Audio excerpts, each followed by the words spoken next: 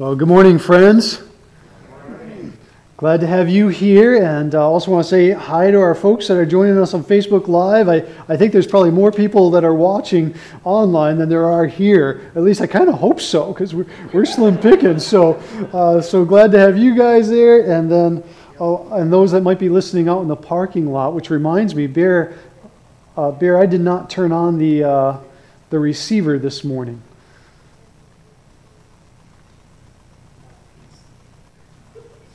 Hey, Bear, Yeah. would you mind, did you happen to turn on the outdoor receiver, the FM station? No. Oh, can you double check it? All right, thanks. I want to make sure that our folks out there are also in on this as well. It's the second week of Advent, the Christmas season. This anticipation is building, and so we're very thankful and grateful for a season that brings hope, especially in a year like this. Amen. We welcome you to Evergreen Covenant Church, and we're going to continue celebrating and worshiping and celebrating the anticipation of Christ this season. Let's begin with prayer. Father, we give you thanks. You're a great God, and we thank you for the hope that Christmas brings to us. We thank you that in the midst of all that has gone on this year, that we have a solid and a firm foundation in Christ. We thank you that we're able to look towards you. In fact, it's so necessary for us to look towards you rather than looking toward the news headlines or our current circumstances. But it is in you that we are able to find our stability. And so we look towards you even as those wise men looked toward the star that led them to the place where Jesus Christ was. We too want to return to the place where Christ is in our lives so that we know that we cannot be shaken. So we give you thanks this morning, and we have great reason for hope, and we have great reason for worshiping you. And so this is what we do. We turn our eyes towards you. We lift our voices towards you. You are our God. We are your people. In Jesus' name we pray. Amen. For those that are indoors, why don't you go ahead and stand. You can take your hymnals. And we're going to turn to page 272. 272, we'll be singing While Shepherds Watched Their Flocks.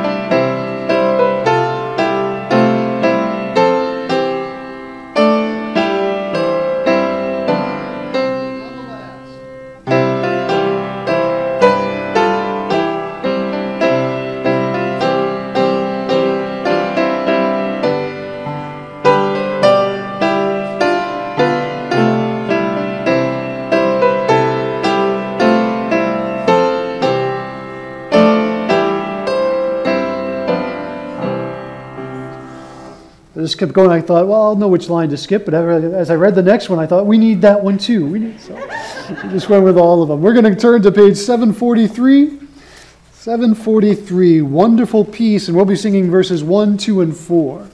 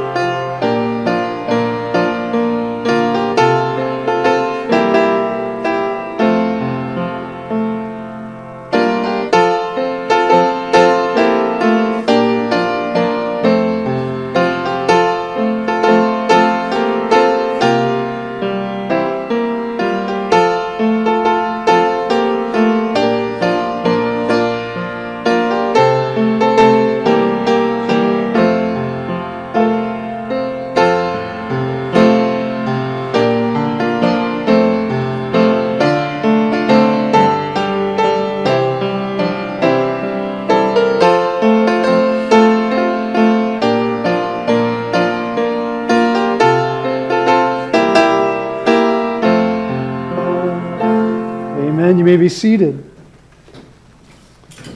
We're going to move into our time of praise reports and sharing of prayer concerns and updates on things that we've been praying for. If you have updates, I know that Bob Garrettson, he was supposed to have shoulder surgery, but because of the COVID and the situation with the hospitals, that has been postponed.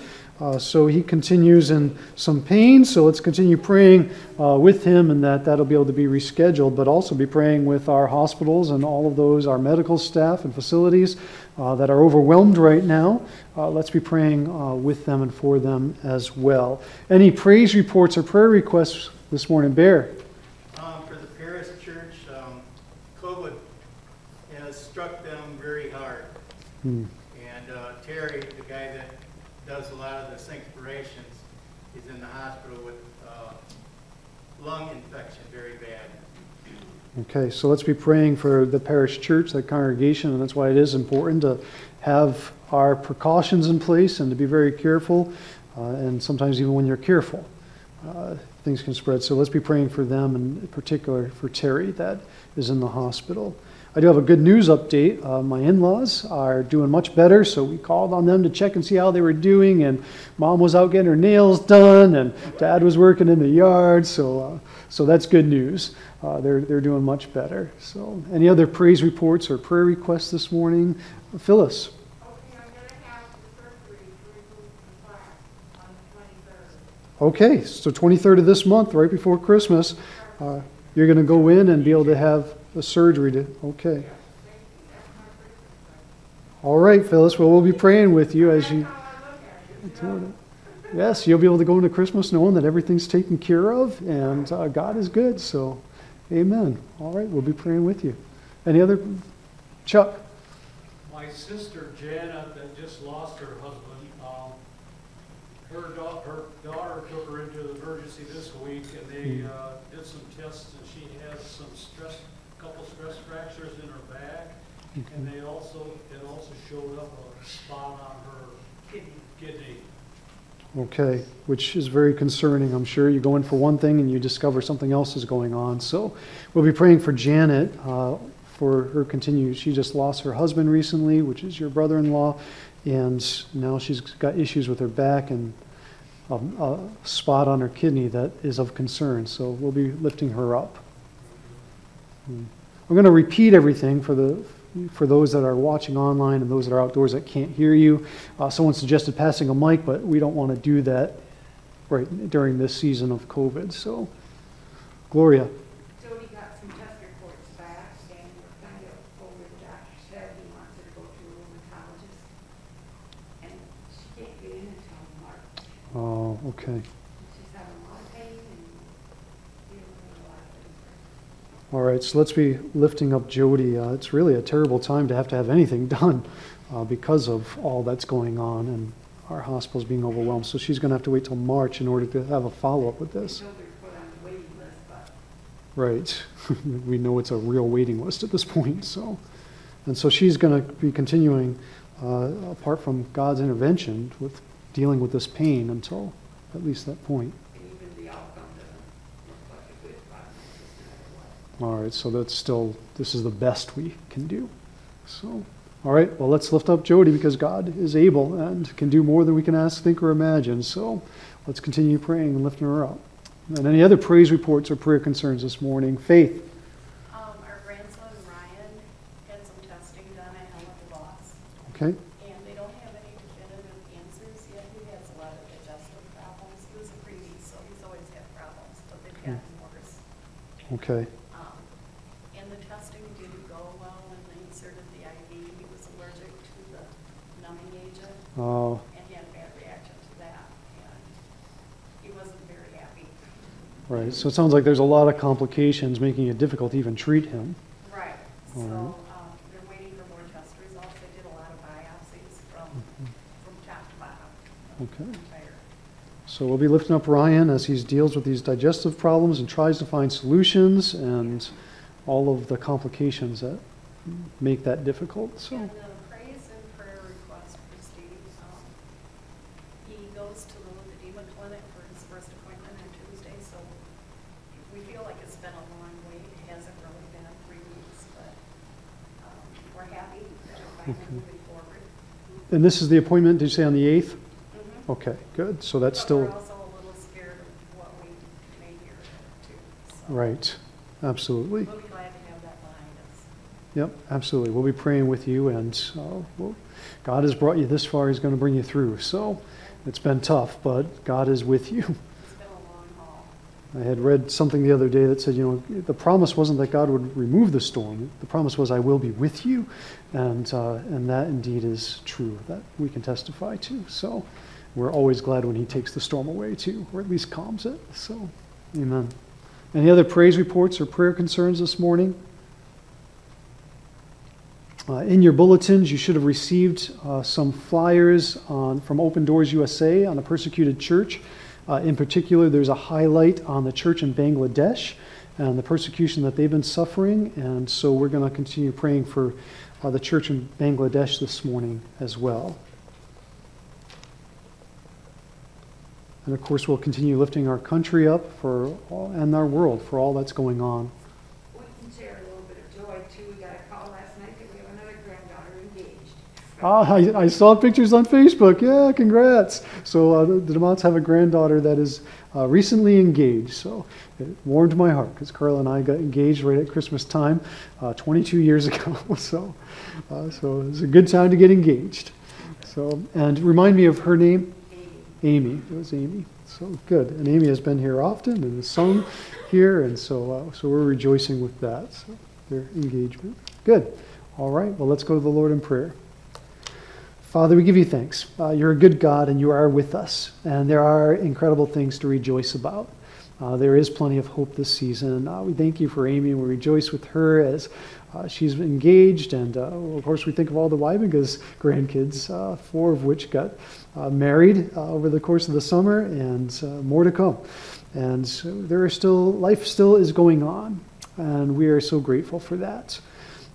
Lord, we lift up this morning friends. We think of those that are in the midst of testing or awaiting procedures, some being postponed. We lift up Bob and Steve, and as they get to go in on the 8th, and glad that they're able to go in, but just a little bit tentative about what the report is going to be. So may we place our lives completely into your hands and trust you for all the outcomes.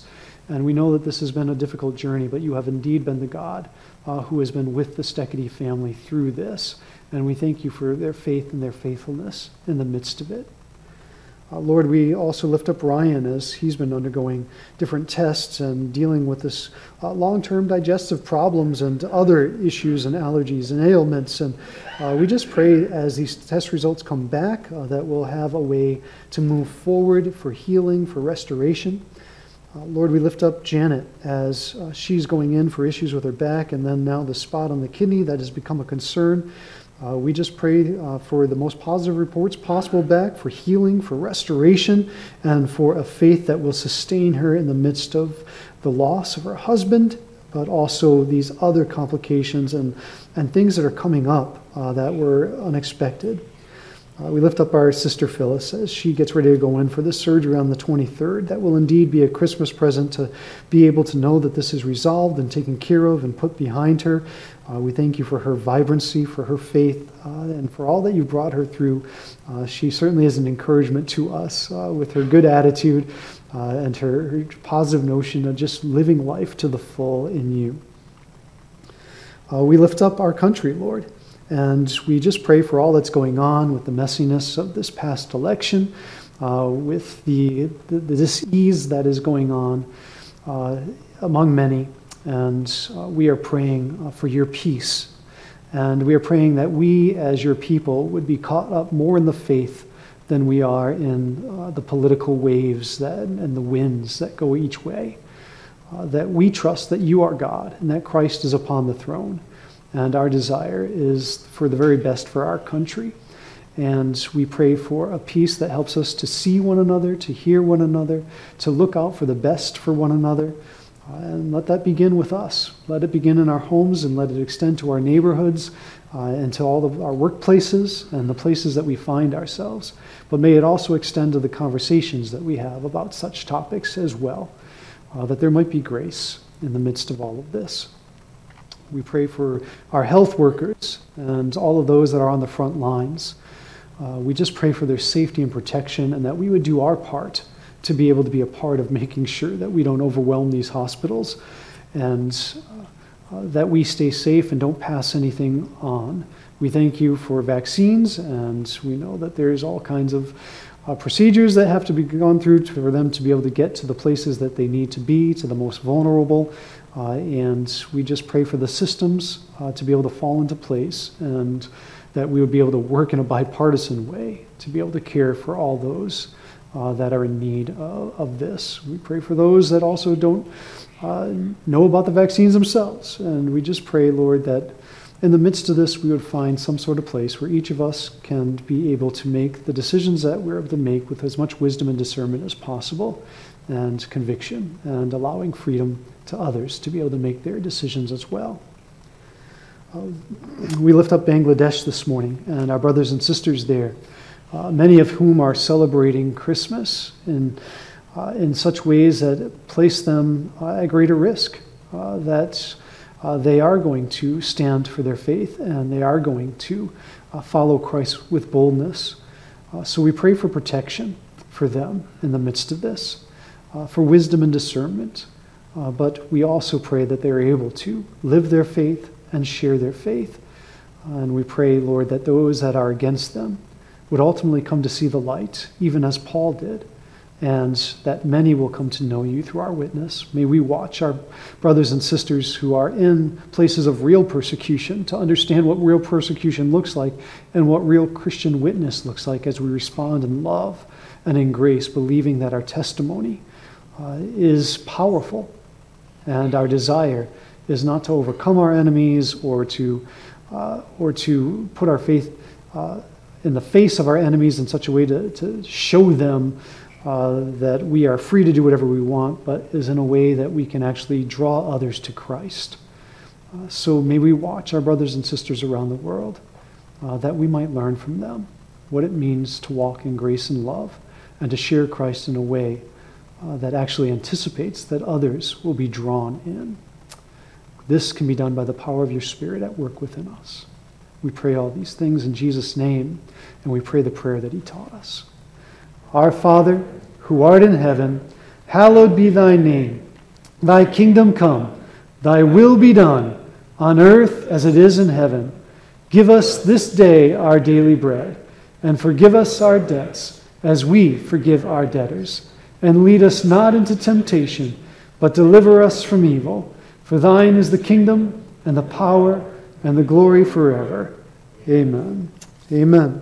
We aren't passing an offering, but there are offering boxes at the backs of the sanctuary, and there are plates in the fellowship hall as well. And you can also give online, evergreencovenant.org. There is a link to be able to give online, and that's managed through our larger denominational system, and has many